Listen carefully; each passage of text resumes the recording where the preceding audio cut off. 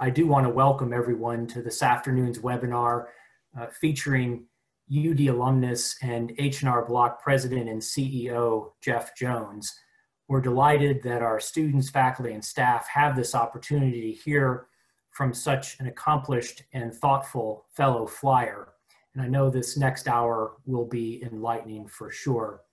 I'm Jason Pierce, and I serve as Dean in the College of Arts and Sciences. I'm going to formally introduce our speaker in a few moments, but let me cover a few logistical matters first.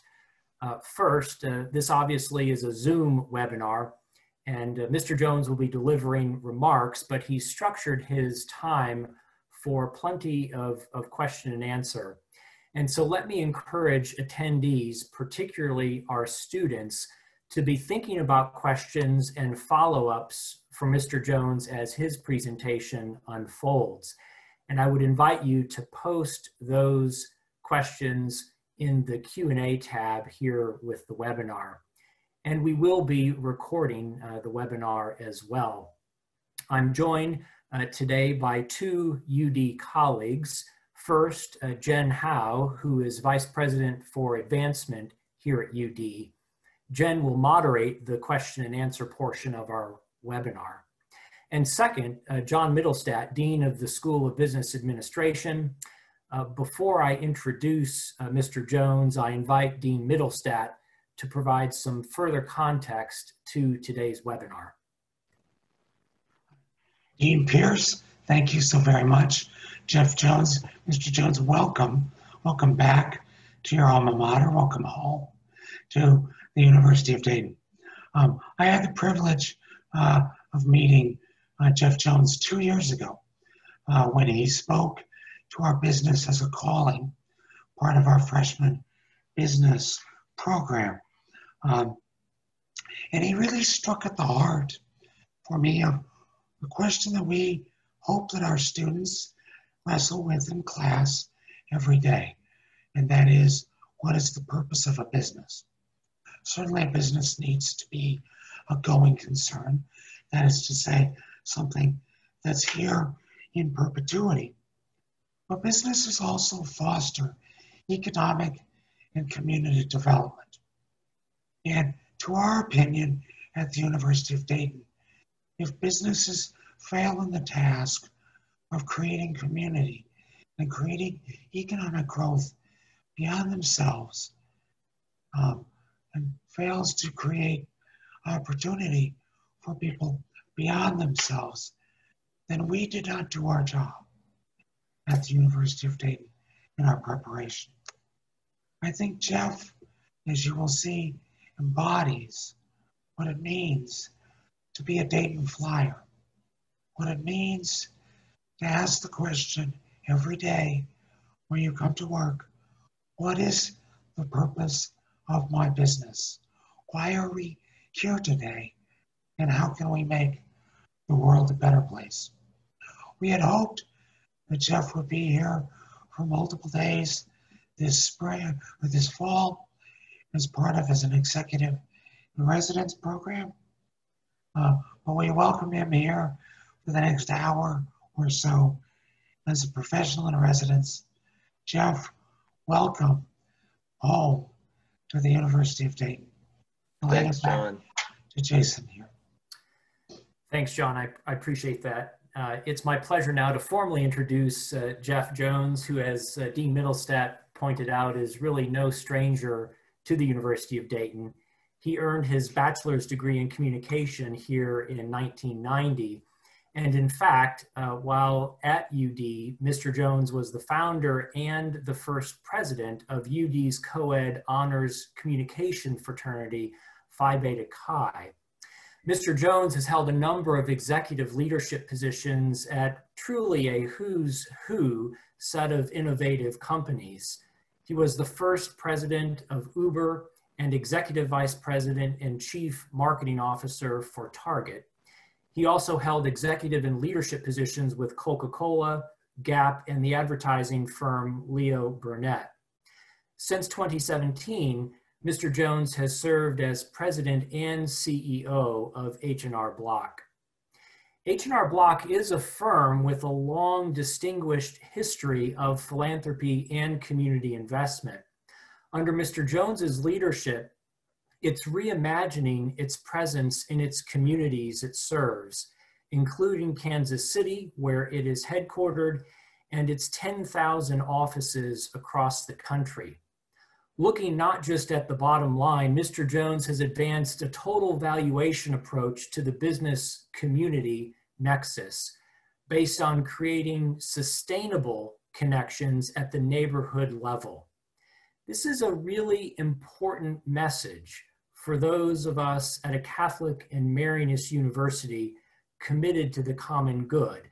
And it's particularly important to you, the students on the webinar today, to think deeply about this link between business and community building, as Dean Middlestat has pointed out. Mr. Jones, I do welcome you back to campus, albeit virtually. We're thrilled that you are here. We are grateful for this time, and we look forward to your remarks. Thank you both very much. I have to say, that's the most Mr. Joneses I've heard in a long, long time. So please call me Jeff. And for everyone I can't see that's joining, I just say thank you. I know everyone's living in Zoom world so much. To carve out an extra hour to be together, I greatly appreciate. And you know, I hope all of you one day get to experience the feeling of being asked to come back to your alma mater. It's an incredible honor to think about how much time has passed, yet what connections remain and what connections look like. And I think for me, one of the greatest gifts that I have to give is just to share my experience and really hope people, as they're forming their own opinions about their careers and their lives and what they aspire to do, that, you know, maybe there'll be some small nugget that resonates, and maybe you'll remember it, you know, someday in the future.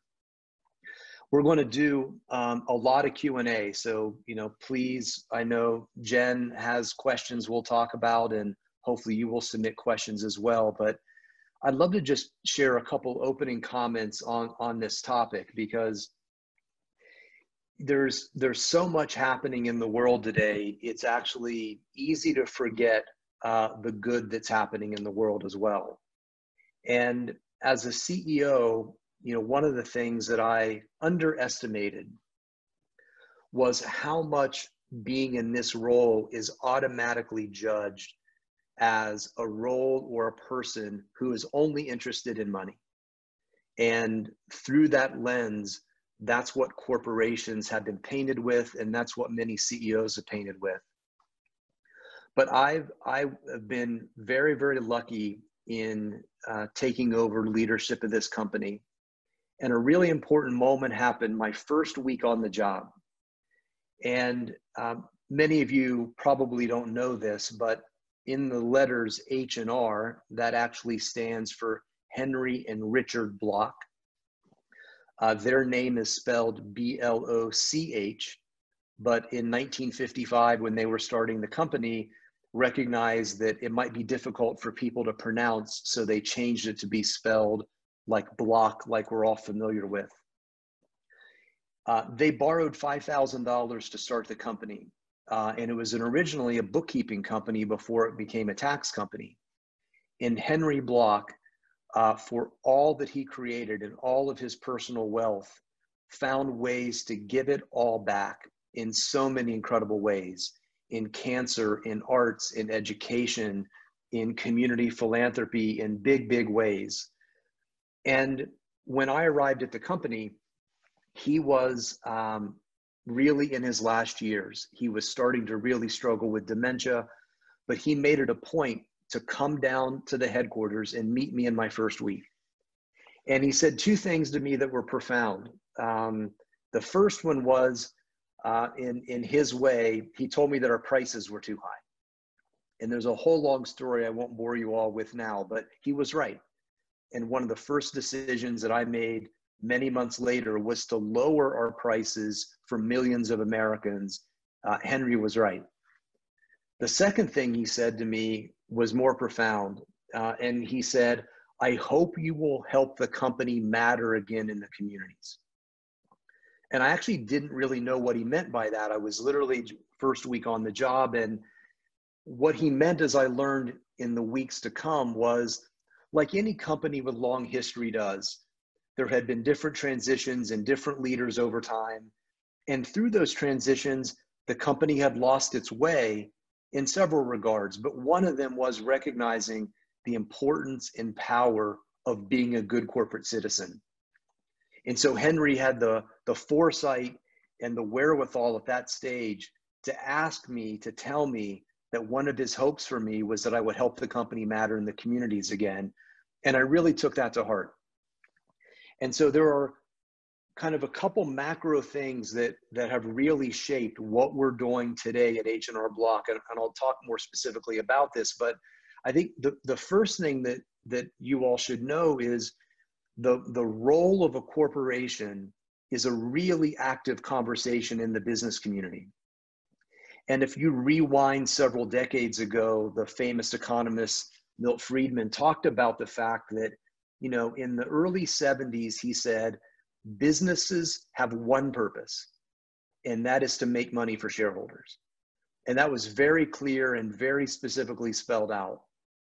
And then as decades passed, an organization called the Business Roundtable emerged. And the Business Roundtable is an organization of the top CEOs in America from the biggest and best companies that all come together to tackle big issues facing business. And through the 80s and through the 90s, they reaffirmed regularly, and I'll read a quote from 97, the paramount duty of management and its board of directors to corporations' stockholders. The interest of stakeholders are relevant as a derivative of the duty of stockholders. It's kind of wonky language, but it basically means job one is make money and work for shareholders. And last year, in 2019, a really important shift happened in a very, very broad public way, where the Business Roundtable, for the first time in history, said, each of our stakeholders is essential. We commit to deliver value to all of them for the future success of our companies, our communities, and our country. This was a groundbreaking shift for the CEOs of America to say, we can no longer compete with a single purpose of shareholder value. We have to think about our customers, the communities where we do business, our employees, our suppliers, and our shareholders. And I will tell you, those comments were roundly criticized. And a lot of people just said, excuse my French, that's BS. That's just CEOs saying they have to do this. Well, I'm proud to say that in 2017 at H&R Block, given Henry's prompt to me, we recognized the same thing, and 2 years earlier started what we call total value creation, which is an understanding that the communities where we do business, the employees that we serve, and the customers that we serve, if we don't create value for all of them, our business doesn't matter. And that those companies that remain solely focused on shareholder value are in trouble. And we began this journey really being guided by our purpose statement. And our purpose statement is to provide help and inspire confidence in our clients and communities everywhere. That purpose statement led to a series of major actions as a company. And the first one was saying, we can write checks, we can do things in communities. We have a lot of people, we have resources, we have a presence everywhere. But what are we trying to tackle? And in the context of problem solving as a core competency, what's the hard problem that we want to do something about? And I was stunned that the company, our franchisees, our associates, our tax professionals, they looked at lots of possible things we could think about. cancer and education and supporting hospitals and supporting Catholic faith and other faiths. And in the end, what our team said to me was, those are all real opportunities and those are all real problems, but there is a bigger problem in society. And I'm going to read to you 5 facts that they presented to me. Number 1, more than 40% of adults are increasingly disconnected from the community around them. Keep in mind, this is last year, this is pre-COVID. 3 out of 5 Americans now say they're lonely. Nearly 70% of Americans don't know their neighbors. More than 1/3 of small business owners say isolation is a big problem. And social isolation impacts health. There's a higher risk of death, disproportionately affecting children and teens as a result of their mobile devices and living in a disconnected world. So our company said to me, we want our platform to focus on how do we help solve the problem of social isolation. And you can imagine, you know, we're a tax company, we're not a public health company, but this is tens of thousands of our associates saying to me, we want to have an impact and we want to tackle a big problem. And what they said was, here's how we can do it. We have a physical presence in every single congressional district in America. We have 80,000 people that we can unleash in a coordinated way. We are going to provide empathy training for our tax professionals because we have 12 million hours of in-person conversations with people every single year. How do we use those conversations as a bright spot, as hope, not just about tax preparation? How do we go into communities and improve the places and spaces where people work and live for the purpose of convening more conversations? And how do we do that through great partners? All of that led to our platform as a company we call Make Every Block Better. And Make Every Block Better really is about block by block around the country in partnership with the Kauffman Foundation, the online company called Nextdoor, Habitat, and the Urban Neighborhood Initiative to really focus on what we can do. All of our programs have very clear, tangible goals.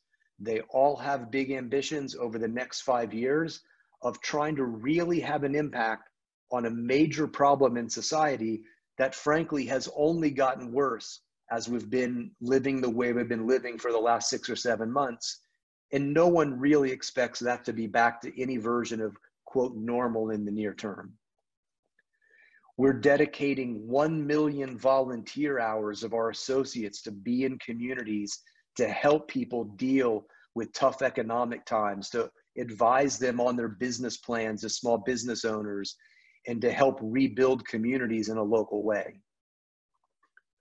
The final component of this is what we do internally. So one platform called Make Every Block Better is very externally focused.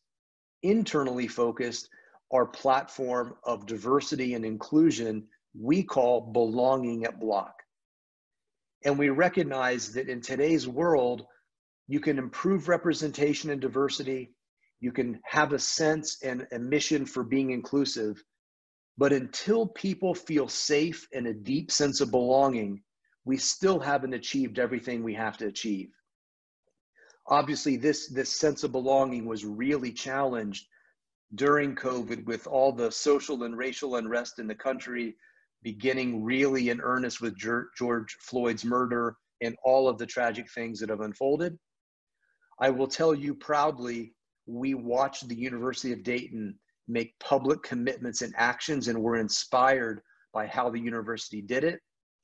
We've done the same thing in 5 areas around hiring practices, education, training, policies, and community action. We've made our commitments and actions very public, and we've committed in very specific ways to race and gender pay equity and all of the studies we have to do to ensure we're achieving the equity that we know we have to achieve. Let me just sum up before we open it up to questions with what I would say have been 5 really important lessons for me as a leader in helping us navigate this journey over the last couple years. Number 1 is being a for-profit business affords incredible opportunity and responsibility. Number 2, being an active corporate citizen actually is essential. There really is no choice today. And being able to attract and retain the best people, this is required. Companies can't view diversity initiatives or community engagement platforms as a kind of corporate social responsibility nice to do. It is essential to strategy. It is essential to business success. Another lesson for me that might be a little more controversial is that I've found there is a very fine line between advocacy and activism.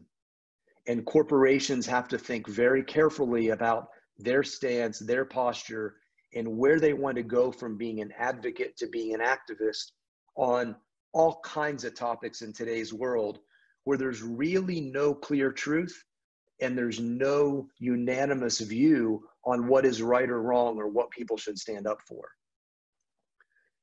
I've also learned that being a place where you want everyone to feel safe and a deep sense of belonging means you have to honor everyone's thoughts, including those that fundamentally disagree with these kind of positions. I have as a leader an obligation to listen to everyone's views, but to also make it clear as a corporation, what stand are we going to take, and to be unwavering with that in terms of our values and behaviors, and listen to associates. But we have had associates at the company leave the company over the public stand I took with our racial equality work. They fundamentally disagreed with it. And I said, I will listen, I will appreciate all of your feedback, but we are not changing our stand as a company. And that may mean you have to make a choice that this isn't the right company for you.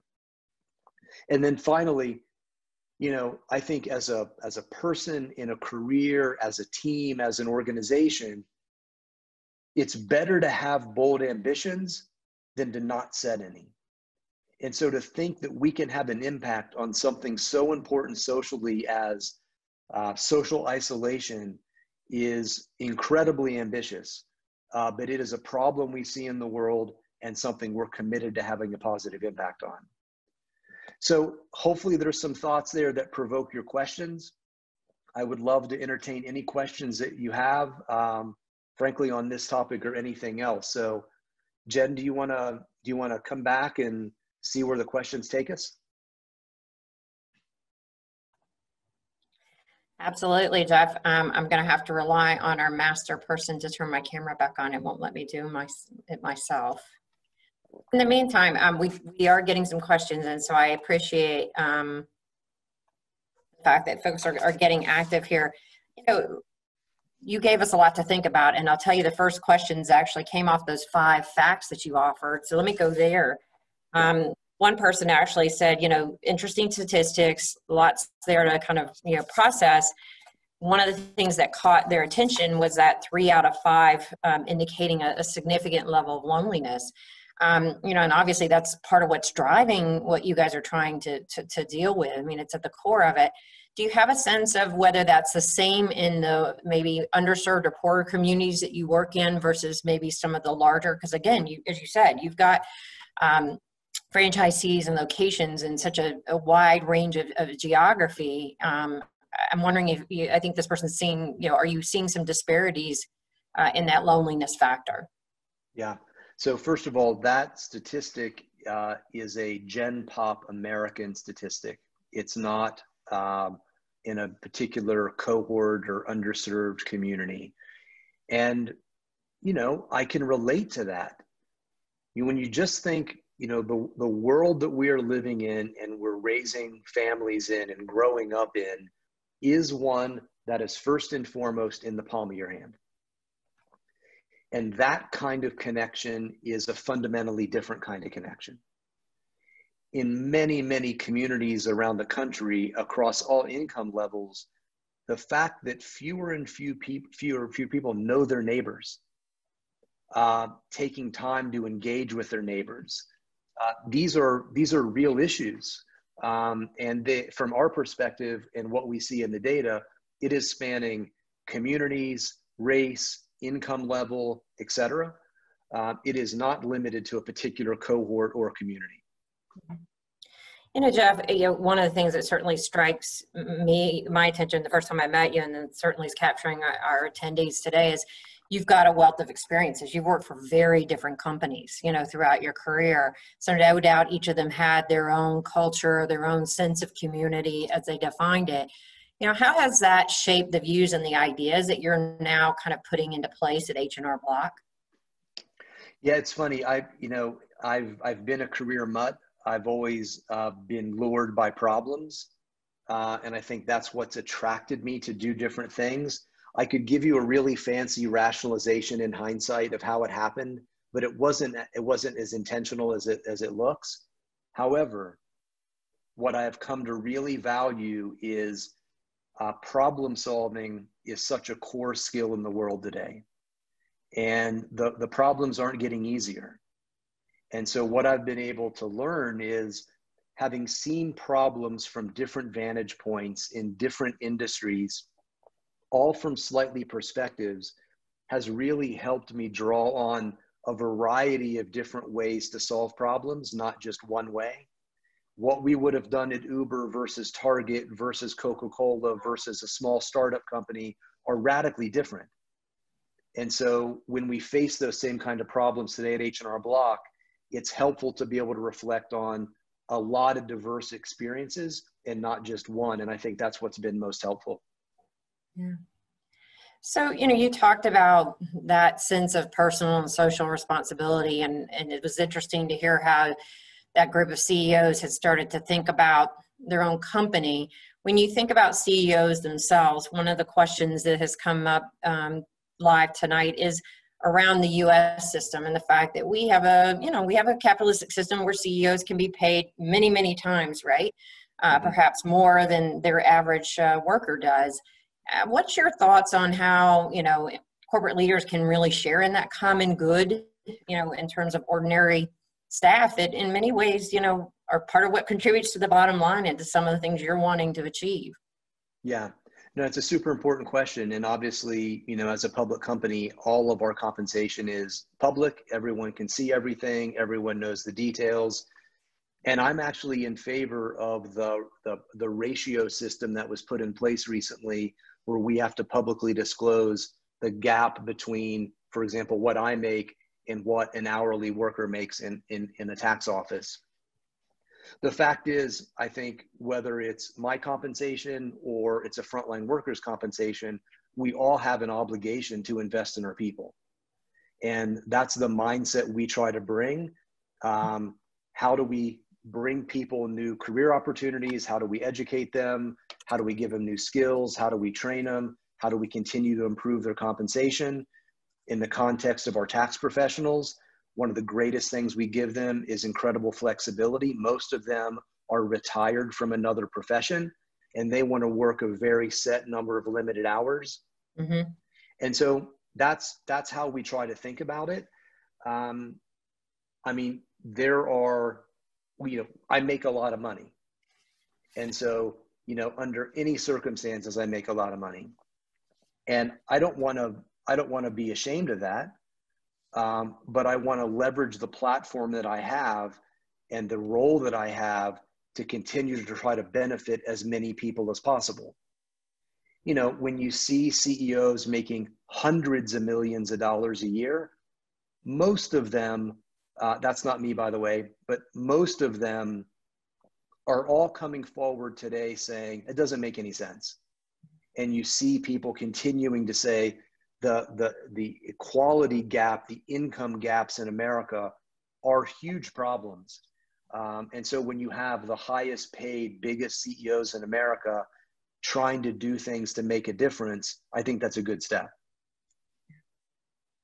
So Jeff, there's some natural curiosity about kind of how you worked your way into being a CEO. We've got some ambitious students that maybe want to know a few secrets there. Can you talk a little bit about your little bit about your journey?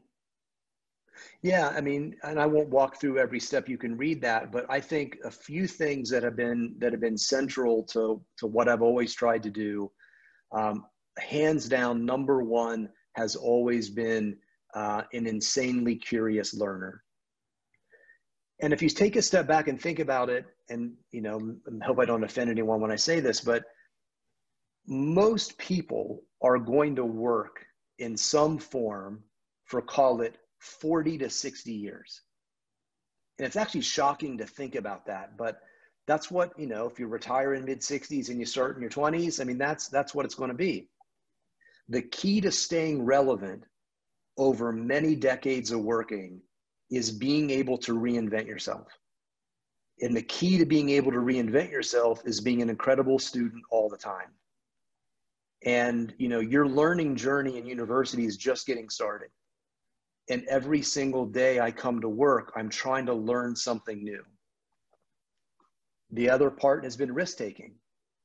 And, I've said many times publicly, job security is knowing you're good enough to get another job. Nobody is ever going to care about your career like you should. No matter how great your boss is, like you have to take control, you have to set your agenda, you have to know what you want to learn. And I believe you have to be willing to take risk and tackle the hard problems to separate yourself from others. And I believe when you do that, it'll be noticed and ultimately rewarded. Yeah. That's really good. One of the phrases that you mentioned earlier that really caught my attention, and I'm sure did others, was the idea about that balance between advocacy and activism, right? So let's talk about that a little bit more in terms of corporately, but some of the other questions that we've gotten are actually more focused on that with regards to individuals, right? And the idea that, if you are someone who wants to be more involved in your community, but you really don't know how, how do you find that right balance between, again, advocacy versus activism? And then two, like you say, sometimes you have to speak up or speak out. And I think that today's environment, right, is a lot harder because you may feel like you're advocating and then you're viewed as an activist, right? I mean, that line is so thin.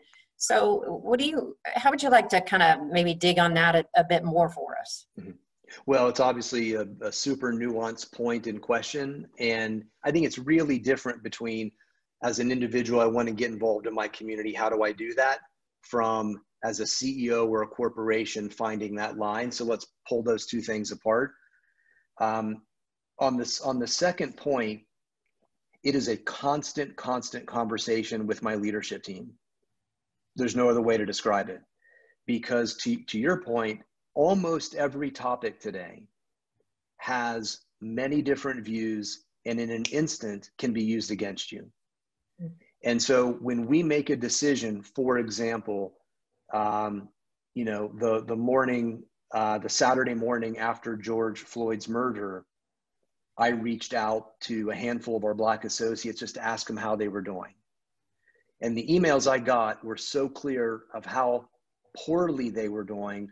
I knew I had to do something, and it was just an instant instinct. I didn't consult with my leadership team. I just knew that we have so many Black associates in the company that were struggling in ways that most people will never understand. And if I didn't say something to them, I was missing the point. So you do that. And then you go, okay, well, then what? What do I say publicly? How formally do we say it?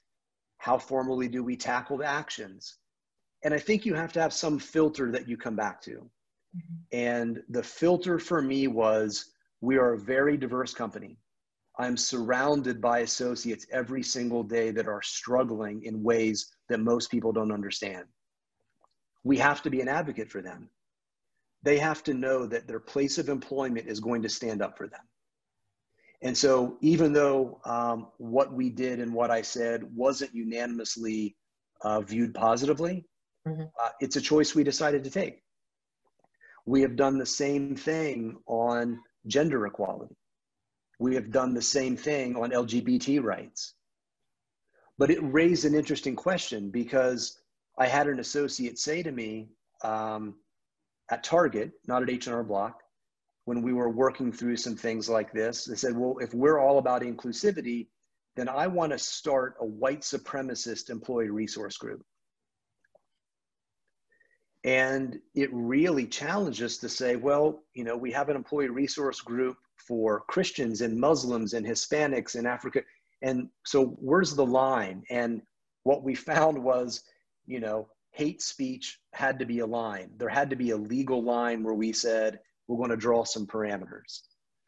But I think being prepared to take risk, having active conversations, listening closely to your associates are all things we try to do. And know that you might get it wrong. I won't keep rambling, but we made a real tactical error in the early days around our stance for our Black associates. We recognized we made a mistake and we reversed the decision. So you also have to be prepared to course correct, I think, if you get it wrong. Sure. You know, so I want to applaud our student participants. They're sending stuff in pretty fast. So keep it going. You know, one of the things that they're curious about, and I can understand why, is you sound really wise, right? All this experience or what have you, all these wonderful different companies and exposures. But when you think back, what's the one piece of advice you wish you knew going into the working world just right after graduation? Probably the wisdom of being patient. I think, you know, and I'm gonna project now that I have 2 college-age daughters. I see students worry so much about the next thing, and am I going to get a job, and am I going to get the right job, and then you get your first job, and I guarantee you, you'll all say, when do I get promoted? And why is that person, are they getting promoted faster than me? And why did they get a raise? And you just have this constant race. And I think when you're able to take a step back, and I had a boss that helped me with this in my first job. We looked at, what do I want to do in my 20s, my 30s, my 40s, and my 50s? And this first boss helped me understand that the decade of my 20s was about learning. That's it. Now, it's a little flawed because you have to be learning all the time, but he helped me just think through the long game that we're talking about and to just take a deep breath. You're going to make mistakes. You're probably going to get fired. It's all going to be fine. That's great. So a very UD question, you know, as the writer says, you probably know community is a big factor on Dayton's campus. How would you relate the community H&R Block to the community at UD that you know? Well, it certainly doesn't have the same Catholic and Marianist values as kind of a core component, obviously, but I think it does have very similar Midwestern values. And it's something I immediately noticed when I got here. You know, I've lived all over the country. And when I first got to H&R Block, you know, I lived in Minneapolis too, and I didn't realize Minneapolis does not consider itself to be the Midwest. I thought I was in the Midwest. Chicago, I've lived, definitely Midwest. But when I got here, the caring for other people, the work ethic, a general intuitive sense of right and wrong, those things are very, very apparent at H&R Block. They were part of what attracted me. I knew that the culture started from a net positive place. Mm-hmm. And the things that I would have to change and evolve about the culture were speed and innovation and risk-taking. But I knew we started from a very, very strong foundation. And having come most recently from Uber, where I left over an ethical stand, you know, that was going to be really important to me to find and join a place that had those values. So Jeff, when you think back around, you know, the jobs you've held, obviously, you know, you mentioned a moment ago the pressure people put on themselves about first jobs out of college. When you think about your own first job, did that shape, you know, your experience in definitive ways in your mind? For sure. I was very lucky. You know, when I was one of those students that, and I'll say it as bluntly as I can, I barely graduated high school. I was a horrible student. Some of you know I went to a military school to play baseball after high school, kind of learned the discipline needed to come to college, and then did reasonably well at Dayton. But I knew what I wanted to do when I graduated. I literally knew I wanted to work at Leo Burnett in Chicago. I knew that I didn't have an MBA and they only hired and recruited MBAs. And so I met my wife at Dayton, so she could attest to this. I put on my wall in my room every rejection letter I got from Leo Burnett. And I moved to Chicago without a job. I got an interview. I won't bore you with the story. I got my first job.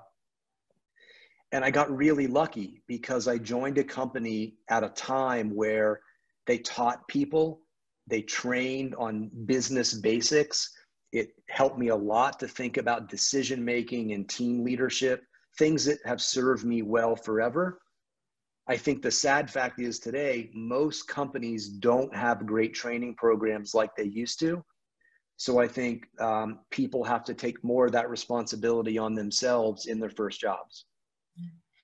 So let's stay in that employment lane for just one more question for a second. And that's around advice to students that are graduating right now and kind of the COVID/post-COVID market.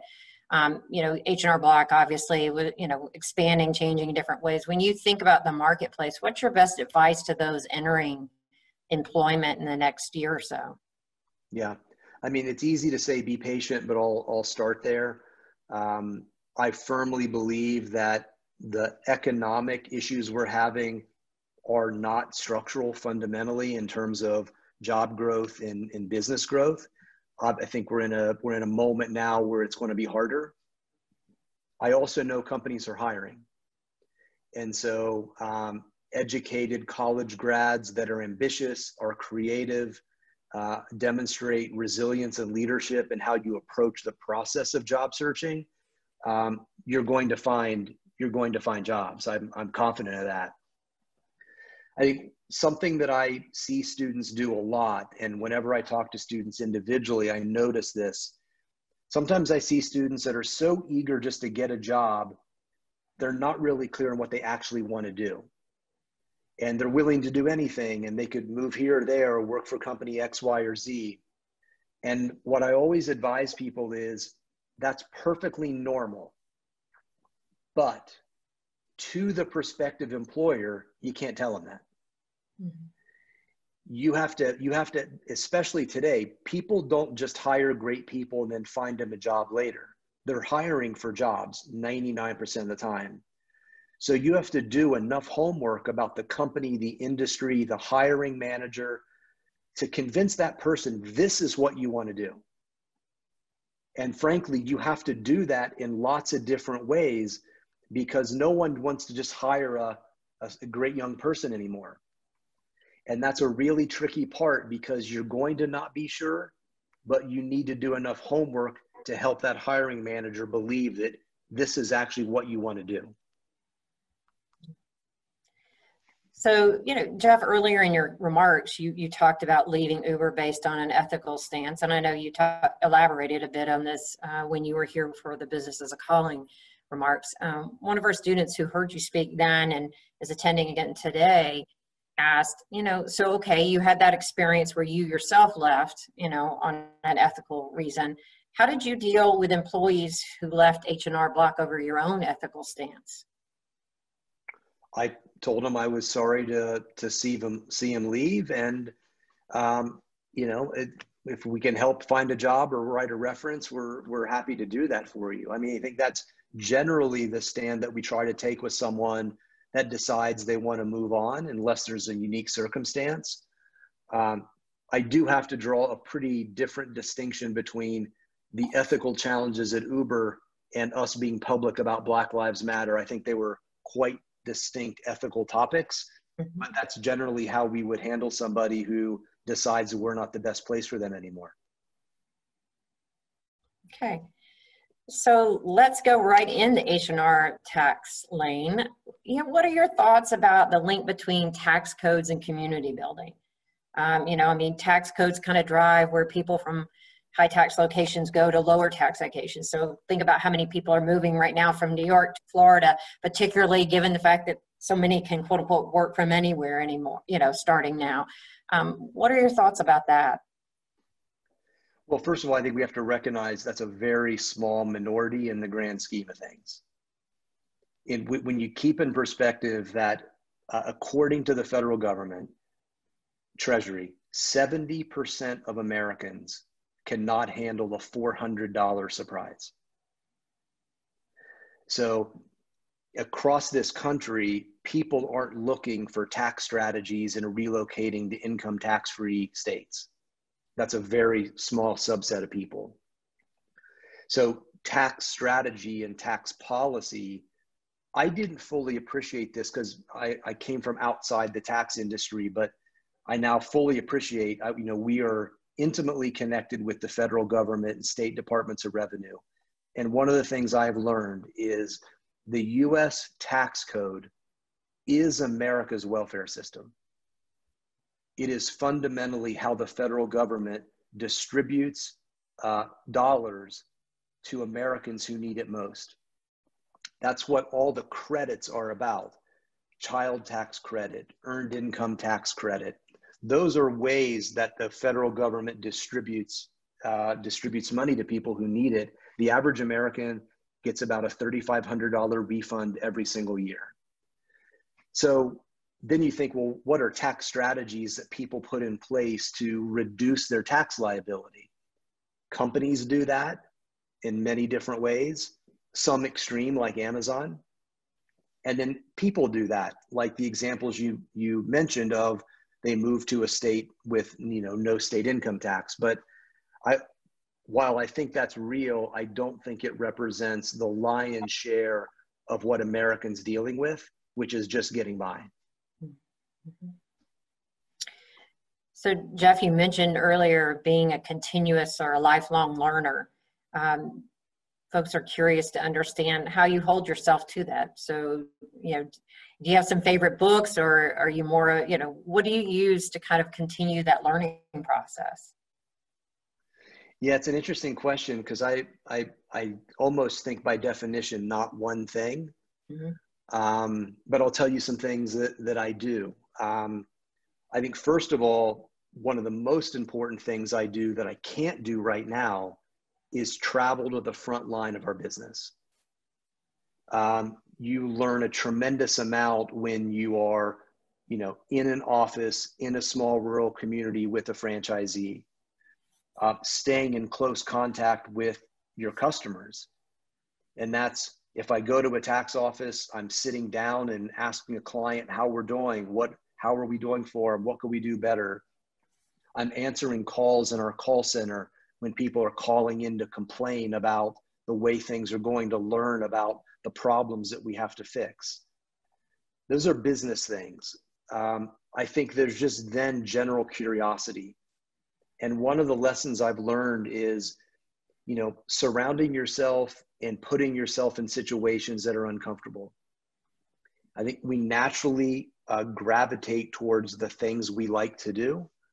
But being a mentor to somebody you know nothing about, or being inspired by going to an art museum. I'm an avid photographer, so getting lost in a city with a camera and just watching human behavior. Reading, yes, my laptop is propped up on my 5-book stack right now. But I don't think it's one thing. I think it's asking why a lot and just being an insanely curious person.